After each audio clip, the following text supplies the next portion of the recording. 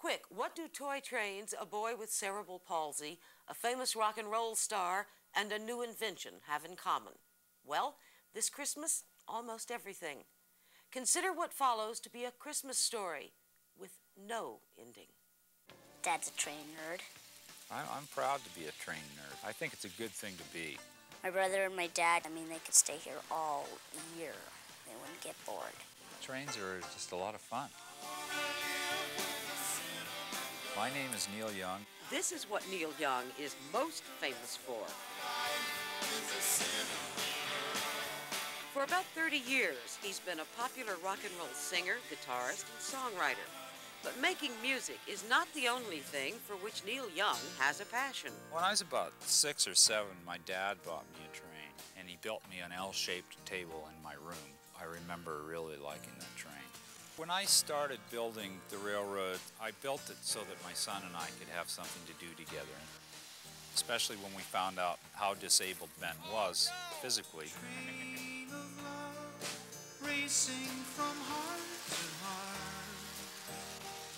Ben has cerebral palsy. It can range from being extremely mild to quite severe. I am Peggy Young, and I am Ben and Amber's mother. I'm Amber Young, and I'm 10 years old.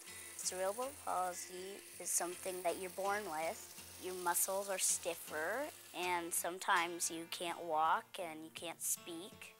It makes it harder to do things that you want to do, and it's harder for you to communicate with people, tell them what you're thinking. No one really knows what causes it. It's really a brain injury. Now he can do so many more things. He can run sometimes like 2, 3 trains at once. He can run the bell, he can run the whistle. You got the whistle. Let's blow the whistle. He uses a button called Big Red, and then he also has his head switch that he can use. He moves his head to make something happen. There you go. You can see how into it he is. I think he likes coming here to play with the trains because he's doing it with Dad, and he likes doing stuff with Dad a lot. He'll go on 4-track rides all over the ranch, and then he'll come back and he'll be so happy that he went. He's got his feelings and he's got his sensitivities, and he likes life. He wants people to treat him with respect. It's just a condition of life. It's the way he is. The trains are fun for Ben to share. He has something that he can say, look at this, let's play with the trains, look what I can do with this. Good, Benny. He's proud of that. He especially really likes an audience, probably not unlike his father. Runs in the family.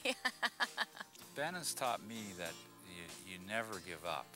You can't say, this is too hard. It can't be too hard. There's so many kids with challenges that are so great, and yet they just keep trying. So if I come up against something that's hard to deal with, I can handle it, and it's because of him.